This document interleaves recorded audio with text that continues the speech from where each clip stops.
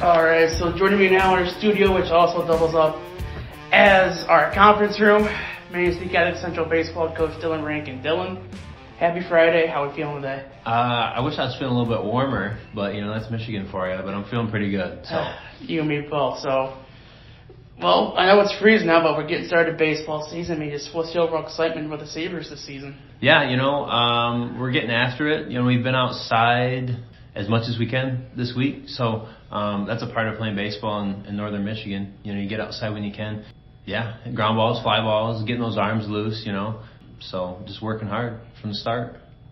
Now, remind me, I know you lost a couple seniors last year. Cal McClennan's obviously a big piece, but talk to me who you have coming back. Who are you excited for this year? Yeah, coming back. We have quite a few coming back. We lost a few. But Lee Pizzana. He'll be our only senior, so he's coming back. We've got most of our 8th graders. Let's see here. Nathaniel Barnett, he'll be a freshman. Andrew Hibbs a freshman. Landon Keeklom freshman. Brandon Brindle freshman. So those guys, we're still young. Obviously, we're still young. But those guys are coming back. Tyler Halyard, he's our only sophomore. Riker and Nathan will be our juniors. So we're still a young team, man. But guys are going to come back and they know kind of what I expect from them. So we'll just So obviously, it's a young roster, but all these young pieces are coincidentally enough kind of experience like your last season. I mean, how does that play into how does that factor into how you handle the season?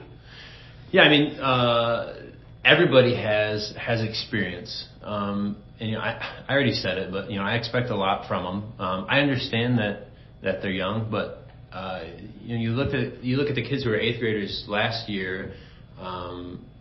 They played. It's not like they were 8th graders in the dugout. They were 8th graders on the field. They were getting ABs. We had kids pitching. I mean. I remember Nathaniel Barnett pitching, Andrew Hibbs pitching, and those guys will see time on the mound for sure. For sure this year, Landon, lefty, he'll see some time on the mound. I mean, pretty much what I'm looking at with the guys that I have, everybody's going to be pitching a little bit. So just as a little, I don't know what you want to call it, preview. We don't have a guy who's going to go out there and strike a bunch of people out.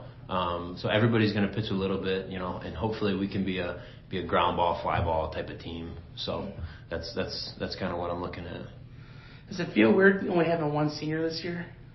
It is a little weird. It is a little weird. And even it's more weird, I think, because my first year coaching, Lee was an 8th grader, I believe. So I've had him since the beginning. And now here he is, a senior. And his game has evolved. He's gotten better.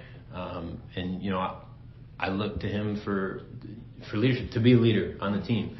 And he's always led by example. I've told the story before, I think last year, I don't remember to who, but the kid laid out for 2 or 3 fly balls as an 8th grader in right field.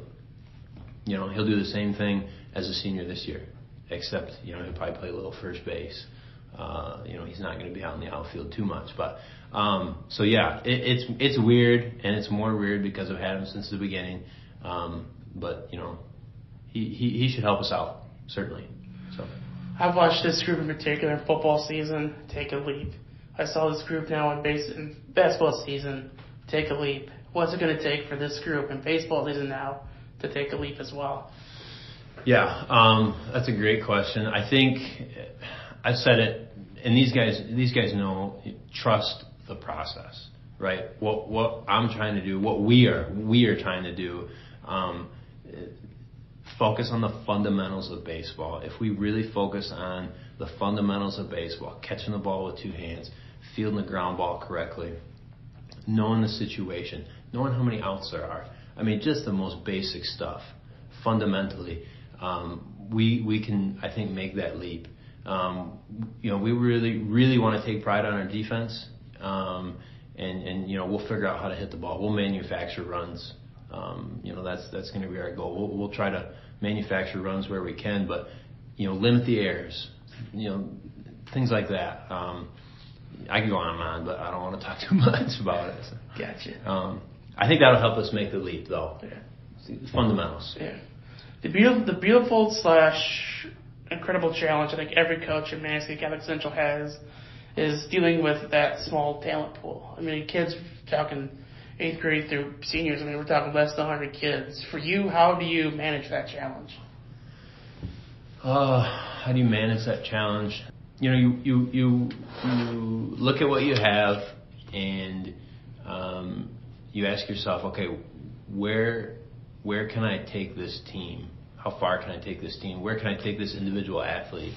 And if you look, if you got a senior, you got 1 year with them. What can you do with them? If you got a freshman, you got a couple years with them. So from a talent pool perspective, you take what you got and you work your butt off as a coach to try to maximize that talent. A lot of these kids they're not gonna play fall baseball for certainly. Some of them might play some baseball in the summer, but a lot of them are just gonna kind of start doing some baseball stuff. When we start doing 4-man workouts, so they're not playing year round. Maybe they're probably not playing as much as they should in the summer. You take what you got and you try to maximize it as best you can. I hope that kind of answers the question. I think it does. But also, too, on the flip side of that, even though it's a small school, I mean, these kids see each other every day, and there's a chance to really get some good chemistry bonding in there. I mean, where do you feel the chemistry of this group is at right now? Yeah, I mean, I taught at MCC, for, 4 years. It's a family atmosphere.